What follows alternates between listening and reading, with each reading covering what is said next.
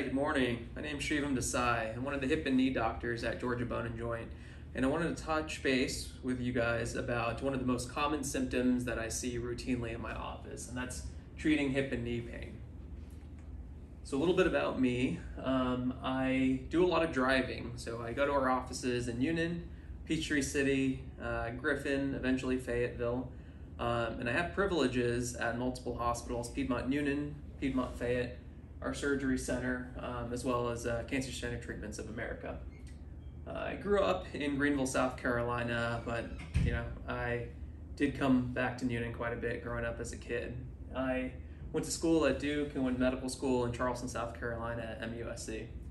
I did my residency training in Baltimore, Maryland, at University of Maryland Medical System. It's a really high volume center, and I kind of got introduced to the beauty of joint replacement surgery at that time. And then my wife and I had the privilege of spending a year, 2020, abroad in Australia at Flinders Medical Center, which was a really good opportunity for me to learn more about some of the international trends of joint replacement surgery and pick up some really valuable techniques that I can implement back home here in Newnan.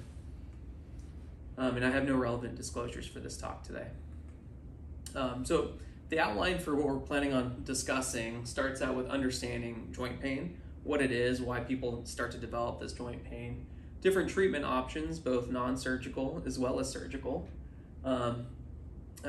joint replacement surgery in itself, the different techniques and instruments that we may potentially use to facilitate that process, and then the recovery process, including expectations. And at the end, we'd like the opportunity for you guys to submit any questions on Facebook or in the comments section. So your joints are essentially involved in every activity that you do, and that's the same can be said of multiple joints: your back, your hips, your wrists, etc. But the reason hip and knee are so common, hip and knee problems are so common, is that they're our biggest load-bearing joints, and so it's one of the most common issues, one of the most common problems that we tend to see in our clinics. And there are different causes of joint pain. So one of them can be inflammatory type pain. So patients with rheumatoid arthritis, lupus, inflammatory disease, it's a different process than normal wear and tear osteoarthritis. So with rheumatoid inflammatory disease, the body attacks its own cells because it thinks that its own cells are a foreign invader. And so an inflammatory process, it's really important to try to get the medical management as the priority. When the medical management is optimized, sometimes we still have to do surgery afterwards, but the goal is kind of getting patients plugged in with the rheumatologist and try to decrease the need for further surgery. Normal osteoarthritis is the most common presentation of osteoarthritis for hips and knees, and that basically means that over time, as we age, the normal cartilage, the normal lubricating lining in our joints tends to wear off with time. And we know that people that have very active lifestyles, people with a little bit more weight, they tend to wear out their cartilage sooner than other folks. And then post-traumatic arthritis, I see a lot of this as well. Anytime you've had a fracture near a joint, there's a possibility that some of the cartilage in the joint surface can heal in an uneven or a less than ideal position. We call that post-traumatic arthritis. And so sometimes people have hardware near their joints. Sometimes people have a step off in their articular surface. It's a more complex operation, but now we all have the skills and the tools to really treat those patients the same way. So from a non-surgical perspective, we do have a lot of options. Walking aids are a good first way to start, whether a cane or a walker. This doesn't reverse the arthritis, but it does help people symptomatically from the get-go. And most importantly, when people are in a lot of debilitating pain, we try to ensure that they don't have falls. And so walking aids can be a good first line treatment early on. Heat or cold therapy generally can be very beneficial around the hips, around the knees. We generally don't recommend both. It's generally one or the other. Some people tend to like heat, some people tend to like cold just as well. Physical therapy can often be very beneficial. Strengthening the muscles, the ligaments around the joint can help you offload the diseased areas of the joint surface as well. And then anti-inflammatories, those can be very beneficial as well. Over-the-counter ibuprofen, Motrin, and that class of medications do not reverse the arthritis, but they can address your pain. And for a lot of patients, these things can, accomplish what they need from an early onset. And a lot of patients can avoid surgery altogether, and that's always the goal. So the question is, how do I know when I need a joint replacement?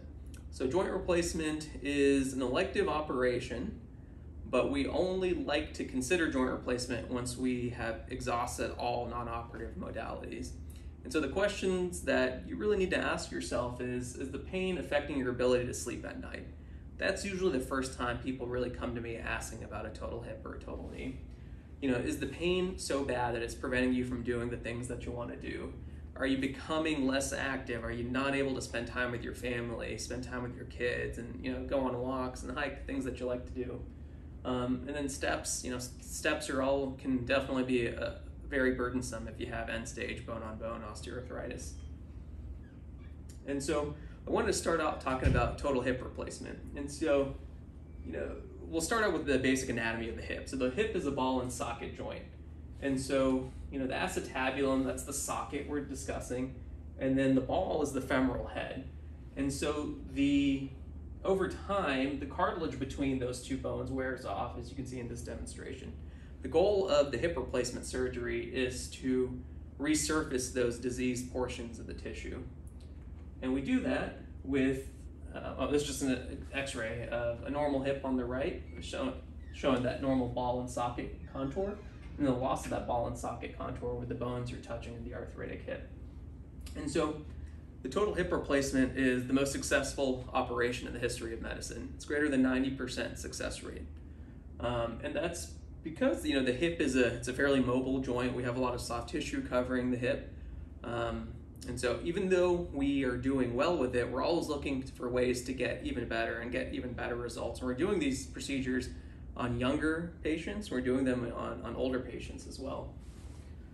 So a little bit about how it works. Exactly like I said, the goal of the operation is to remove the diseased portions of the cartilage and replace them with metal implants, as well as a liner for those to articulate together.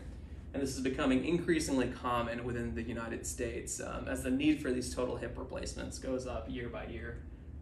So this is a postoperative x-ray of a total hip replacement. Obviously, the patient had the right side performed. You can see metal in the femoral canal, as well as in the acetabulum, and then a new ball. So the bone on bone is no longer articulating. And you can compare that to the non-operative side, where there's clearly no metal, and the patient has reasonable joint space on this side as well. And like I said, the particular implants, the stem, the portion that goes into the thigh bone, the femur, is generally a titanium alloy, and this material helps the bone grow onto the surface. And this is the head that replaces the normal femoral head.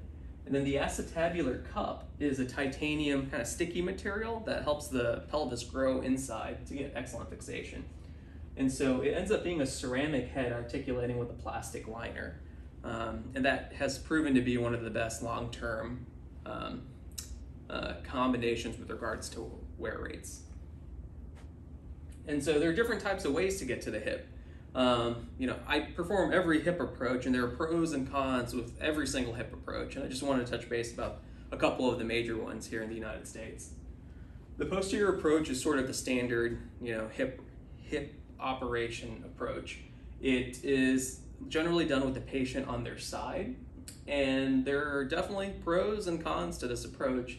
The benefits of this procedure, of this approach, is that you get better exposure, and oftentimes it's safer in patients that have a little bit larger body habitus, as well as in complex cases where you need to have the ability to be a little bit more extensile. The con is some studies have shown that there's a slightly increased dislocation rate with posterior total hips. And a dislocation is basically when the ball that we talked about pops out of the socket. I also perform direct anterior approach hips. Direct anterior approach is another really well-functioning approach. The benefits, it involves a very small incision, so it very much facilitates a rapid recovery. Most of the studies show that the anterior approach improves the recovery rates after a total hip replacement by about 6 to 12 weeks. After about 12 weeks, the posterior hips and the anterior hips do about the same, but we're always looking to get better and improve the patient's recovery. So it's a good approach. And most importantly, it reduces the chance of dislocations after surgery, more so than the posterior approach. There are definitely some disadvantages like anything in life, and this approach has slightly increased wound complications, slightly harder exposure as well. So it's a slightly more difficult operation, which can be challenging in bigger patients. So next up, I want to talk about probably the second most common operation that I do is the total knee replacement. And what constitutes the knee? Up top we have the thigh bone, the femur. At the bottom we have the shin bone, the tibia. And they articulate with cartilage, so it's not bone on bone rubbing up against each other. And you can see that on this diseased portion, where the red kind of denotes the loss of cartilage over time. Again, that can be because of inflammatory disease from rheumatoid arthritis. It can be because of normal wear and tear osteoarthritis, or it can be because of post-traumatic arthritis.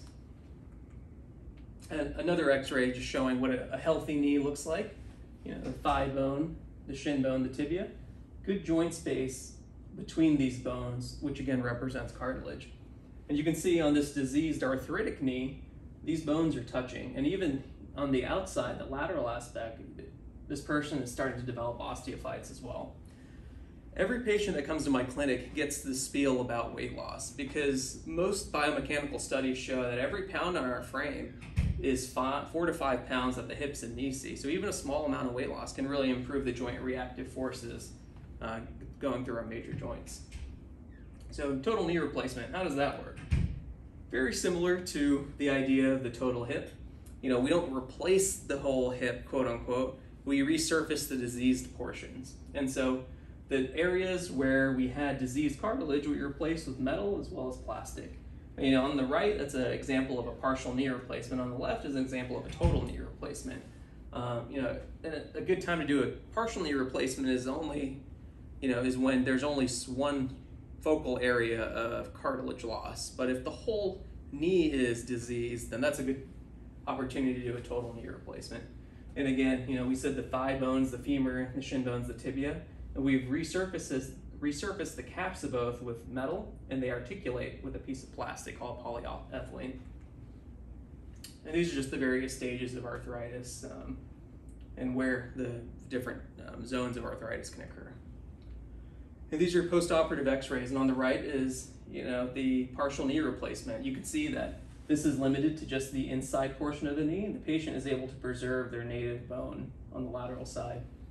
And this is an example of a post-operative total knee replacement, where they've had their entire cap of their femur, the entire cap of their tibia replaced. Like I said, even though total hips and total knees have done very well, they're very successful operations. In orthopedics, we're always trying to get better, and we're trying to push for rapid recovery. And that really, instigated the role for technology. And so probably, my favorite tool in everything that I do is the Mako Smart Robotics solution. And it's really been a game changer for all of our patients here in Georgia Bone and Joint, and there's a lot of data to support its use. So, the Mako total knee replacements, like I said, we're trying to get better and better. A lot of these studies are showing that our folks are having less pain, faster recovery, much sooner than the traditional way we would do manual total knee replacements.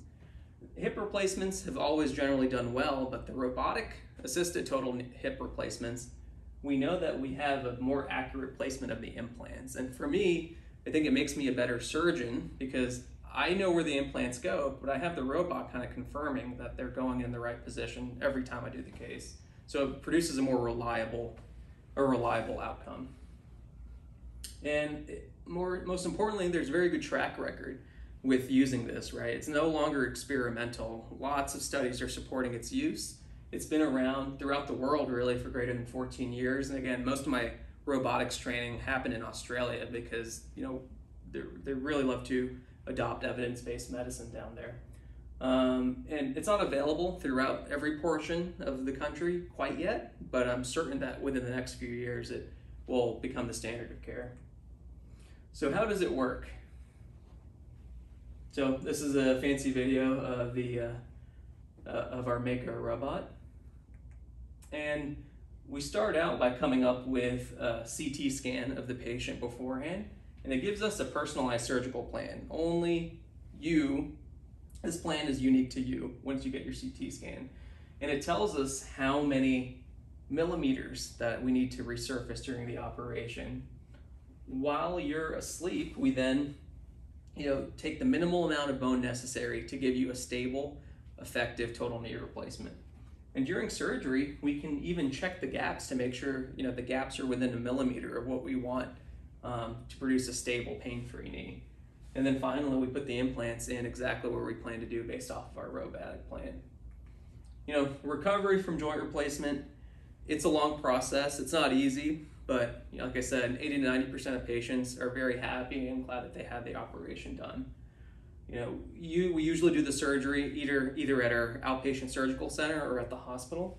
And patients either recover at home or at a rehab center. But the trend over the last 5 to 10 years has been to send patients home because our postoperative recovery has gotten better, our surgical technique has gotten better, which has been pretty cool.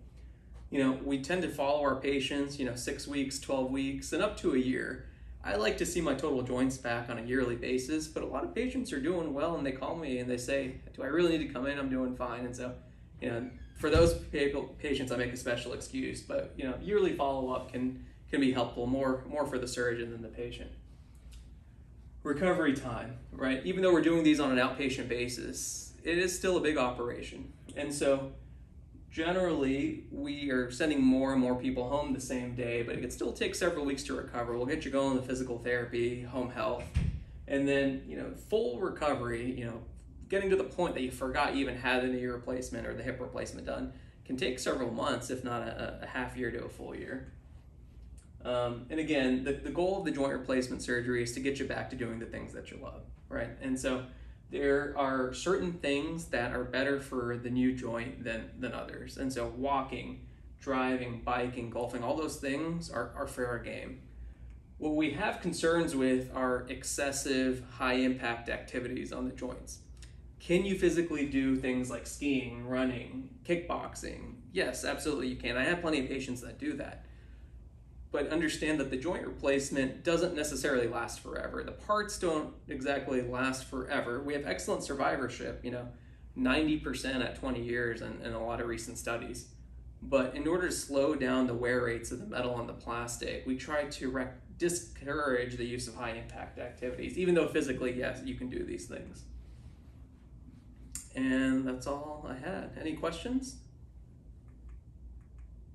Well, like I said, feel free to submit any questions at on our Facebook page, and I'll be more than happy to answer them. Thanks, have a great day.